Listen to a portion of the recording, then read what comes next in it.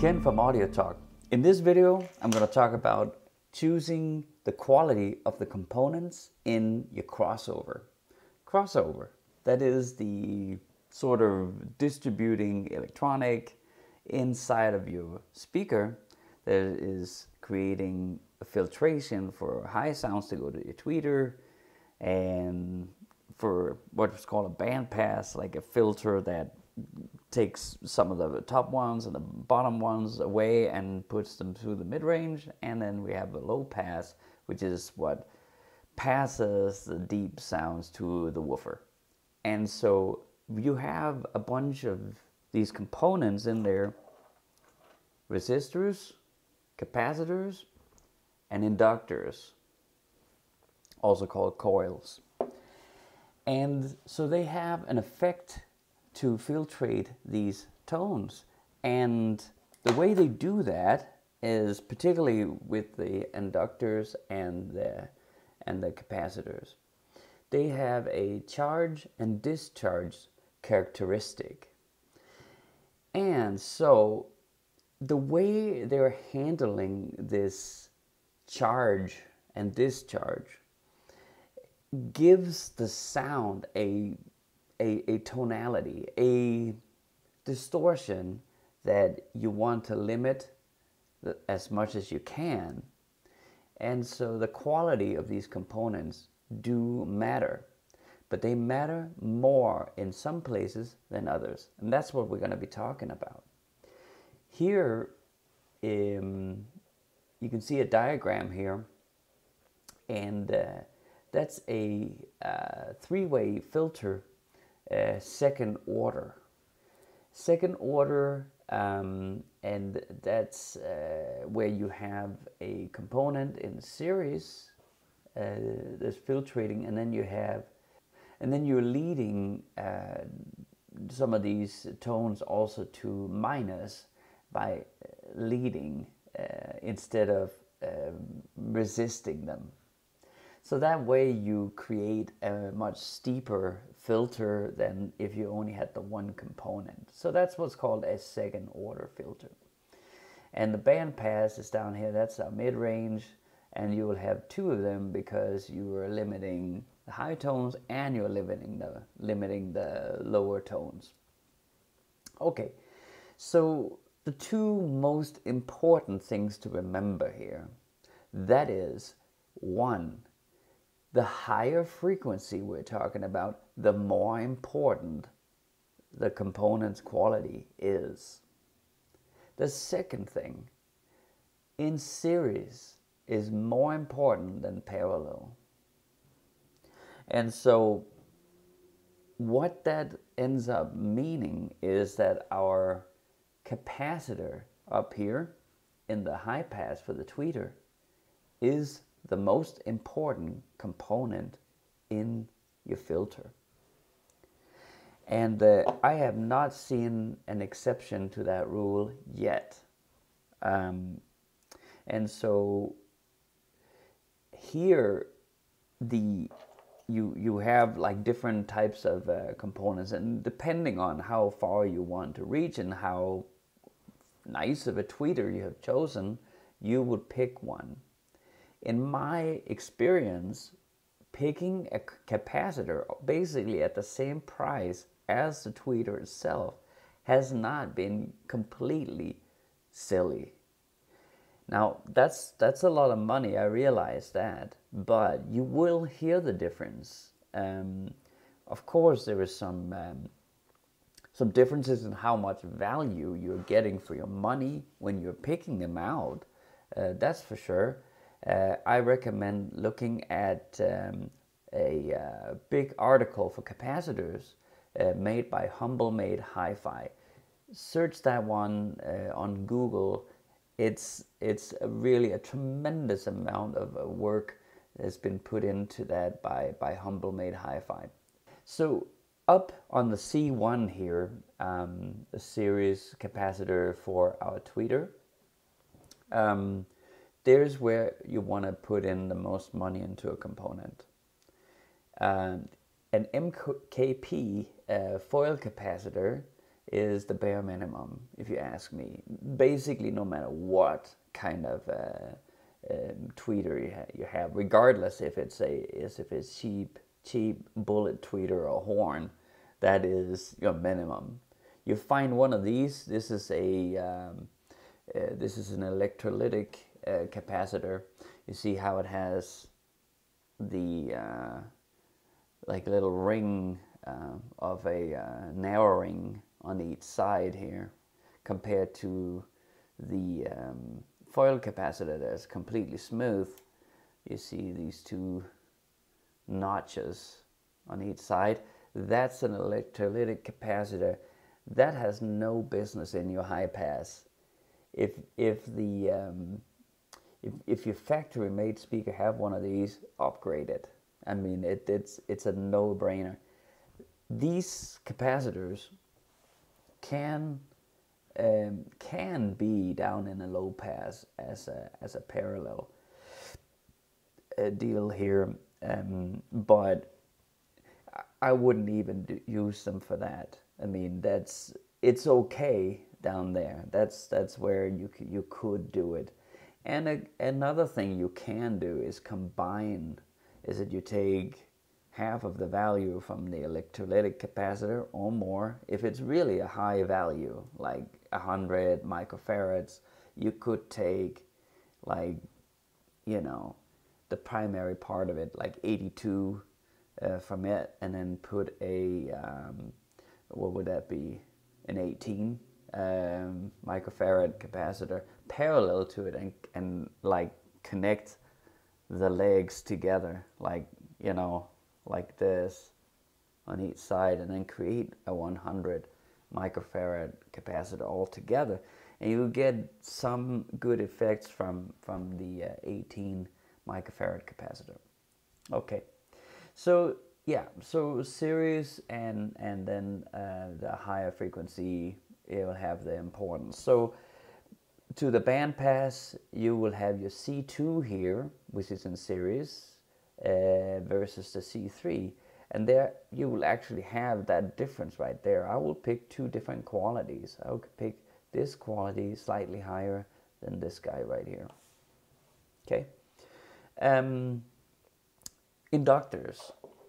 So as the capacitor has this charge and discharge characteristic, the inductor has as well. The capacitor has it for voltage like a battery, and the inductor has it for magnetism. And so for the high pass up here again, the higher frequency, more important, and here you want to have very little of that characteristic, that resistance. Is called hysteresis, and that you want as little of as you can. So you need it to be without a core, no metal core. That's a no-no in the high pass. So this is minimum. This is an air inductor, but it could also be a foil inductor if you want to go nicer, if you want some high-end results.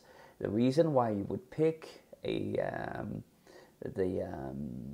flat wire, the foil inductor, is that you have a closer, you have no air between.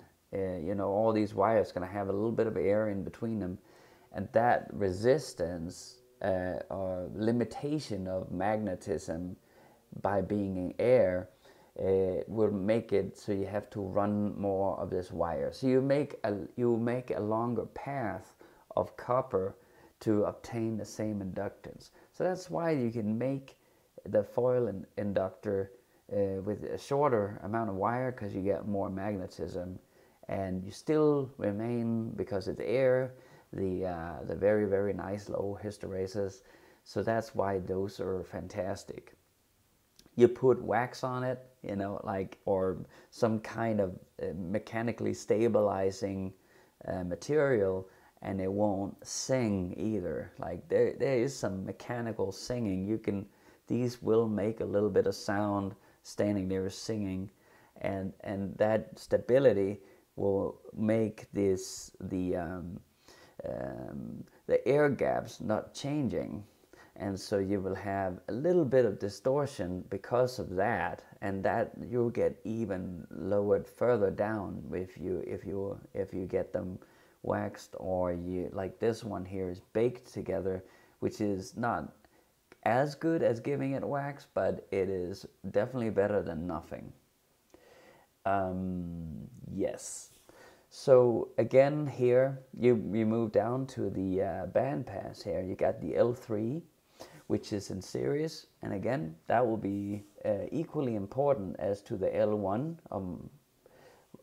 perhaps even a slight bit more, but it's right there.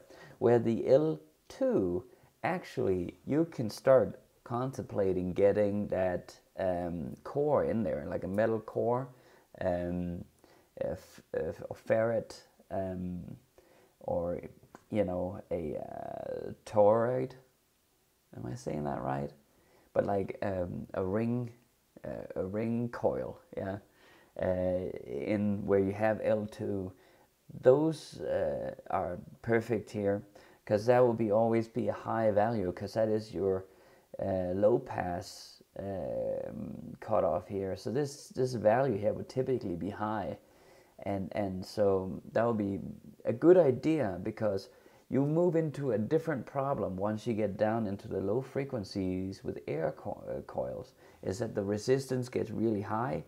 And the thing is that the hysteresis curve and distortion from turning the field around becomes less important, because it's harder to hear in the low end.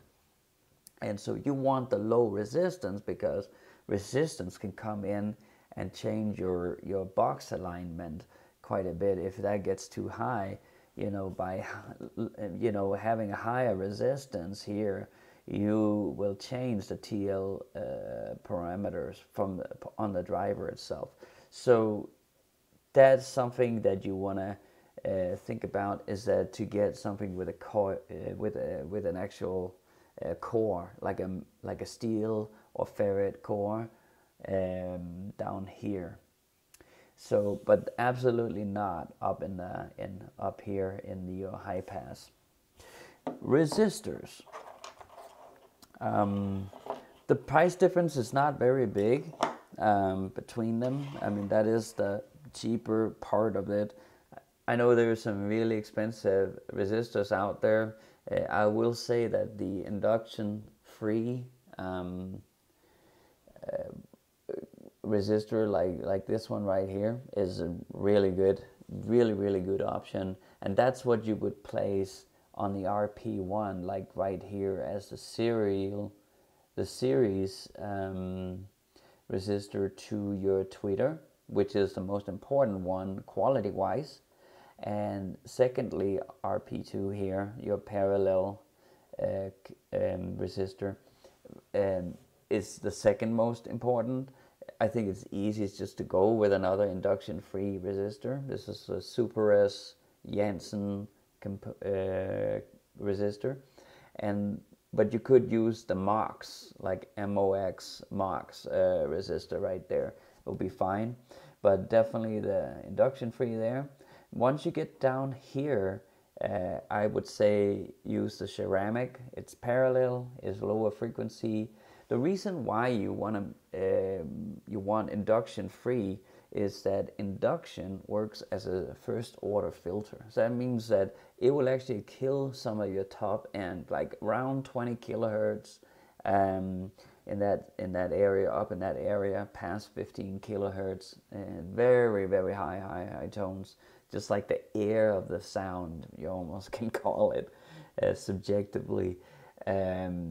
Is where that will have an effect. It's because the ceramic resistor has like a coil of wire going around and around to create the resistance, and that's why that one is bad for high tones. So the R1 here, if you have one of those, probably use the MOX. That would be a good one. Again, it would also depend on how your crossover frequency is. The higher that is, the more important this would be. So yes, And lastly, we have our what's called an impedance circuit, impedance correspondence circuit, or Zobel filter, right here and right here. And that's a fairly low demand there is for those to be good. So definitely ceramic capacitors there. Be aware, the more you have to correct the impedance. That means that if your woofer goes really high up in impedance, like raises up very soon, like maybe from 400 hertz or something like that, and you want to cross it fairly high, well then you're gonna be burning off a lot of energy into one of these. All right, I hope you got something out of it. This was a bit of a long one. I realized that. Thank you so much for hanging in there. I hope that sheds some light on it, or else make a comment down below in the comment section, and hopefully it's something that I can answer. And take care, guys, and thank you again for watching, and hopefully we'll see you in the next video. Take care. Bye.